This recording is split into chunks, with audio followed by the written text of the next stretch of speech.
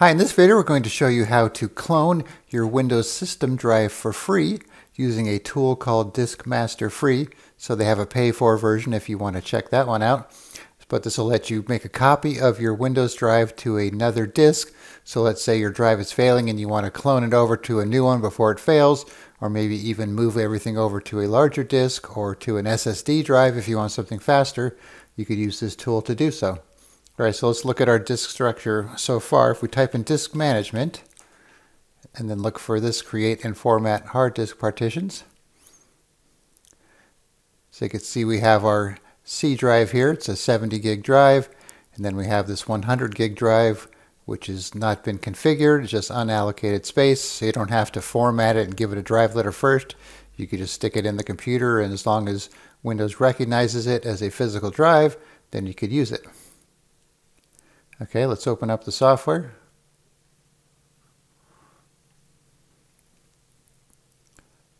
All right, so you want to go over to Tools and Utilities, then go to Disk Partition Clone.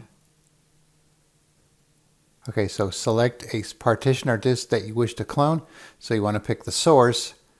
So you need to click on the actual disk itself, not the partition, because as you can see, it just picks individual partitions. So you need to click on the disk itself to select everything. And you can see you have sector by sector clone as well if you want to do that. And then destination, the 100 gig disk. So click on next. So it gives you a summary here. Here's the source disk, destination. So as you can see, this drive is bigger, but it's still going to use only the 70 gigs because that's all it knows about up here. But you can actually expand it. So if you take this last guy here and move it over, then you should be able to drag this to use up the available free space. Assuming you want to, you could always just leave it as is and then make an extra partition with the standalone leftover space if you want to do that. And then if you're using an SSD drive, you could click on the box here to optimize for SSD. Okay, we'll click on Proceed.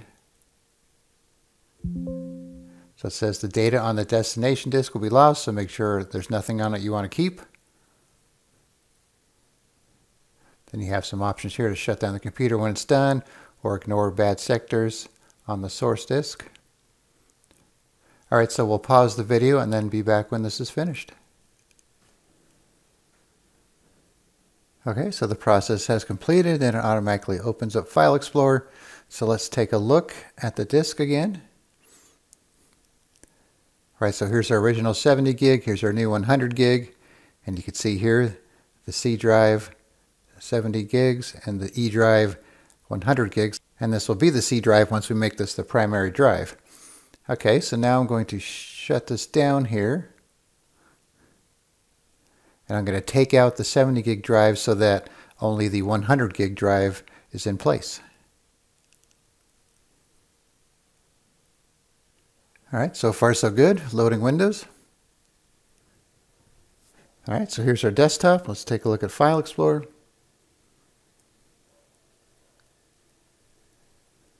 Okay, so here's a 100 gig C drive. Let's take a look at disk management.